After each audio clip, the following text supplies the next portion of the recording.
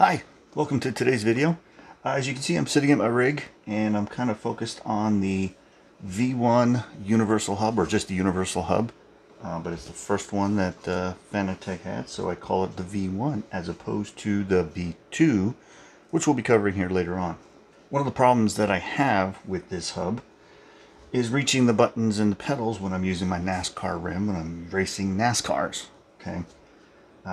So I'm going to go through some of the things I like and dislike, and then the process of changing it out, plus some extra stuff that you can do to make your experience better with the NASCAR rim on the Universal Hub V2. So stick around. And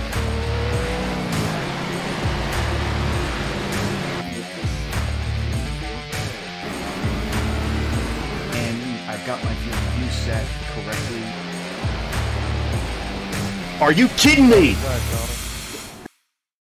Alright, so before we get into today's video, of course, there's the obligatory, hey, if you liked the video and anything else on my channel, please hit the subscribe button down below, give it a like and thumbs up, all that good stuff. Hit the notification buttons, yada, yada, yada. Also, I stream on Twitch most Saturday evenings for a league race, so please check me out there. Link in the description below. Alright, so now about the Fanatec Universal Hub. It's a good unit, right? It's decent. It's plastic, but it seems sturdy, okay? And for just about any other rim that Fanatec has, it would probably work great. Unfortunately, when I use it for NASCAR, which is what I have it for, it's very difficult to reach the paddle shifters for anybody that uses those, especially for the next gen car. Not only that, but it's got a lot of nice buttons on it that I can't reach very easily without taking my hand off the wheel. And as you know, this week being Daytona Speed Weeks and everything on iRacing, that's not a good thing. You don't want to be taking your hands off the wheel. So I had to try to figure out a solution, and doing some searches on the internet and looking at some other products. I have one, so I'm going to show you what that solution is today. We're going to go back to the bench right behind me. We're going to put on the Universal Hub V2, plus some 3D printed devices that'll help me reach the buttons that are on the V2. All right, so here we are at the bench. I've got the wheel, so we're going to break it all down, take it down the rim off of the hub itself, the V1 hub.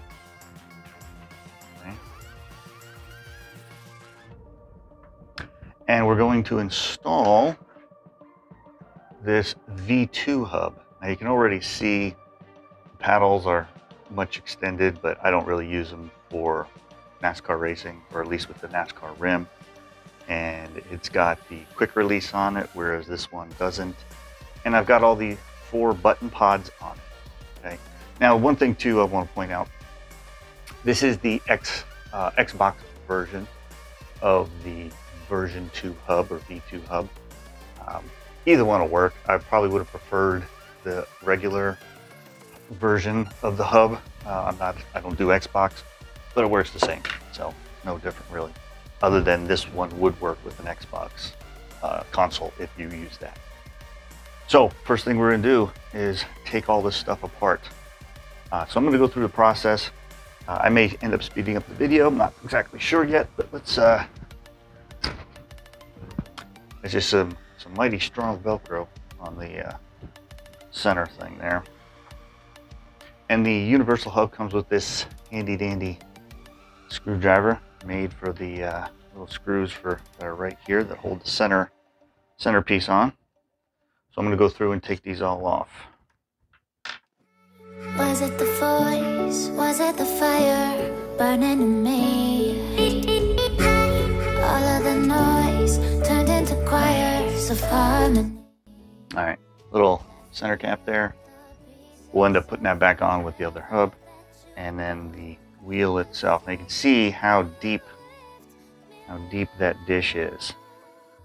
And that's what I just can't get my thumbs to the buttons quickly enough or easy enough. Whether it's to talk on my crew chief app, Dre, digital race engineer, I'll put a link in the description below for that, because it's a pretty cool tool. I like that better than Crew Chief. That's what it looks like. I mean, it's a nice unit. There's nothing wrong with it. It's probably one of the least expensive hubs that they have, and it does the job great. It's just too far to reach the buttons with my thumbs with that rim. So we're going to put this one aside and bring out the V2. Okay. So the problem with this, though, would be is when this comes normally, it just has like these little brackets, just like that, right, connected to all your button pods, and it just kind of sticks them out there. So you kind of have the same problem, right? You can't reach the buttons well enough. The paddle's a little better because these stick out a little more and whatnot, but for the most part, you still kind of run into the same problem with these button pods and the normal bracket that they come with. So what I found on the interwebs were these. This is a 3D printed plastic bracket that will hold 2 button pods. And then the best part about this is that it mounts the button pods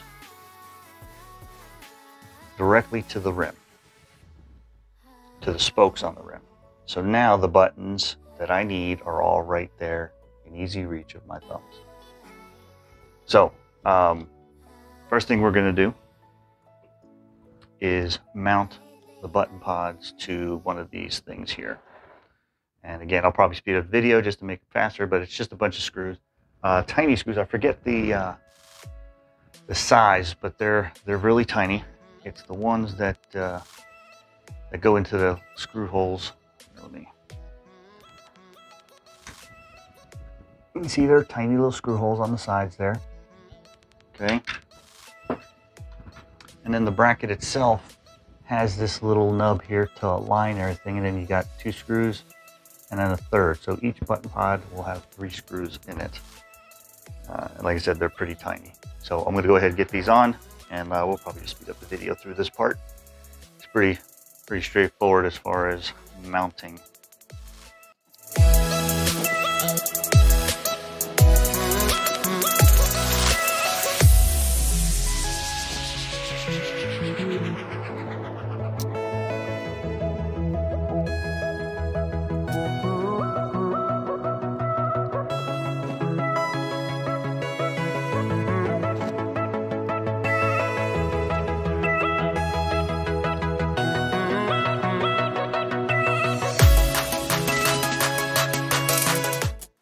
All right, there you have it, right? So now we got 2 of our button pods mounted to this 3D printed bracket.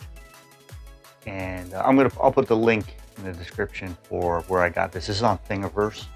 Lots of cool stuff there. And so what we're gonna do is as part of the print, it comes with these little spacers, these little washers here. Right, so I'll show you there. Okay.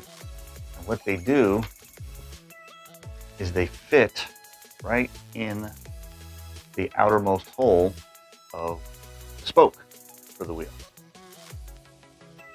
So we end up, I'm just gonna set this there, put that there, got a metric screw for this, and then you just kind of, and there's a nut that has to fit, actually, let me show you here, fits inside the hole, and then it just captures the screw as you're screwing it on.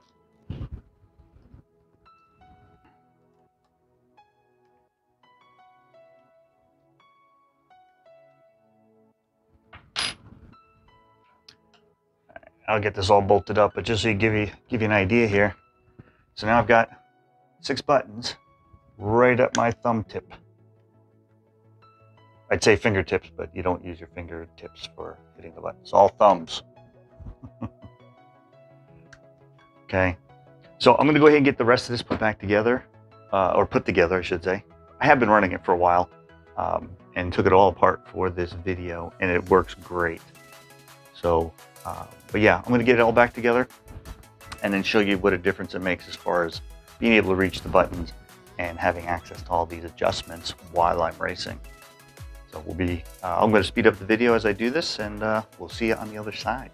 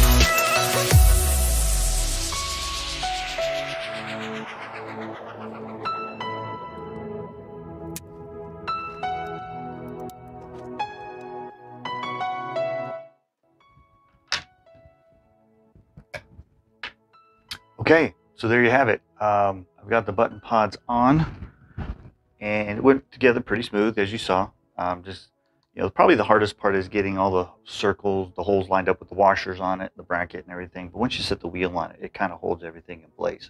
So that went pretty well. So now what I'm going to do is I'm going to come around and show you how much easier it is for me to touch the buttons or get to the buttons with my hands still on the wheel. But I need my gloves first. Got these K1 karting gloves. Not because I'm trying to be cool. I'm just trying to protect the wheel. So, all right, here we go. Okay, so what you can see is as I keep my hands on the wheel, I've got access to probably the most used buttons that I have. And then I've got access really with just sliding my hand down the wheel to the other ones. Okay. The Xbox button I use for brake bias, things I don't do that often. Because yeah, that one I do have to take the hand off the wheel and whatnot, but other than that.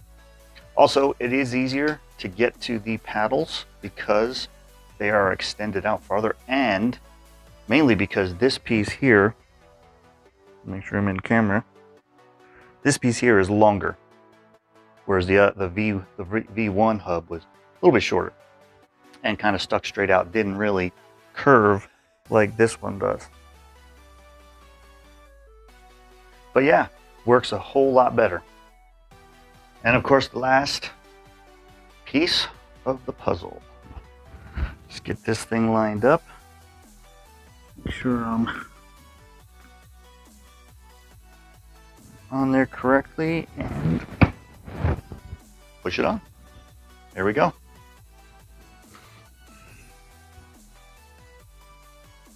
All right, back to the rig, and let's see how it works in action. All right, so here we are with the new hub on the rim, all my button pods within easy reach. I've got a quick release on here. Highly recommend one of these little babies if you have the means to do so. All right, we'll get it on here,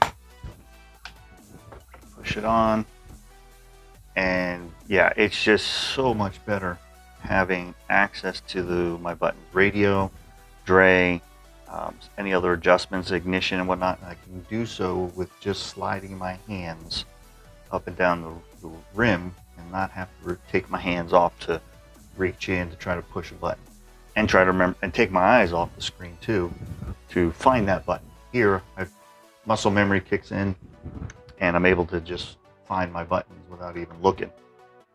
The only one that I have to take my hand off the rim for is the Xbox button down here, the universal bunch of switch here. And like I said, I use it for brake bias, so I'm not really adjusting it that much during a race. So hopefully this helps. I'll put a bunch of links in the description below for the stuff that I used, the screws that were used, the hardware, all that kind of stuff. If you like the video, again, please give it a thumbs up. It always helps, as you know. The YouTube algorithm there kicks in. If you like this video and others on my channel, please consider subscribing. And last but not least, I mentioned I do stream on Twitch most Saturday nights for League Race. If you'd want to check me out there, ask any questions, and just watch me race on iRacing, check me out there.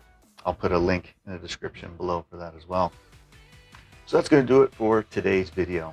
I hope you all learned something. I hope it helped, and maybe help you make a decision on which way to go on some of this Fanatec gear, knowing we've got some pretty smart people out there creating little devices that help you make your experience a lot better on iRacing. So until next time, please live well, laugh often, and love always. Take care all.